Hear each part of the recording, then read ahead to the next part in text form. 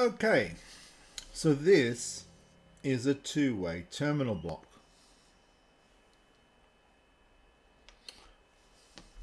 It has slotted screws on the top, and you need to use a slotted screwdriver to use them.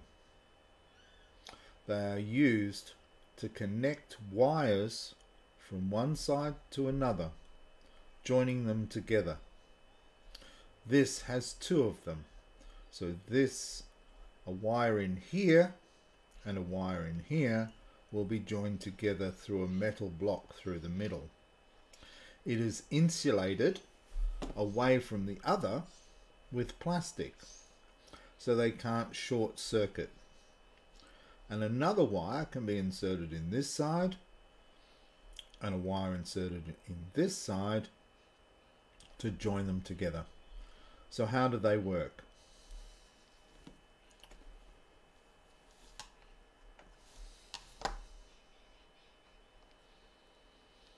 Inside you can see there is a hole where the wire goes, and by tightening the screw with the slotted screwdriver, it can clamp down onto the wire like so. So that's, you turn it to the right to tighten and the left to loosen. Many terminal blocks don't have this little metal flap, and that's useful for us because it protects our wire. If you're using these many times in different projects, it's good to have this little metal flap in the terminal block, where if it's just the screw, it will tend to break the wire.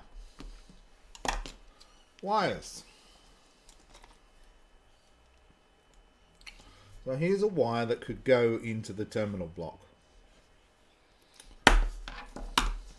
And we can use a wire stripper to strip the wire. And you can see that the wire actually has many strands inside. That's not going to go into this hole very well, so we need to twist them together like so. And even better, to make it last longer and to make a better connection, we need to fold it. So that's just gripping it and folding it like this. I might make it look a bit easy, but a little practice, it's quite easy to do. Then we can stick it into the terminal block.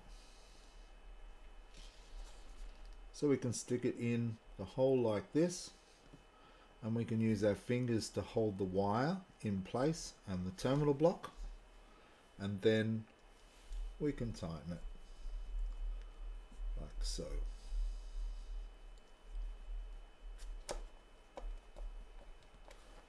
So now the wire's held securely in place like this. Then we can take another wire,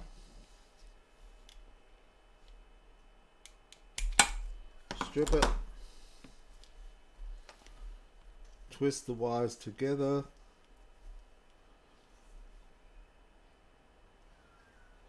fold the wire over, stick it into the hole, hold it in place, get our screwdriver, turn right to tighten. And there you have it, two wires joined together.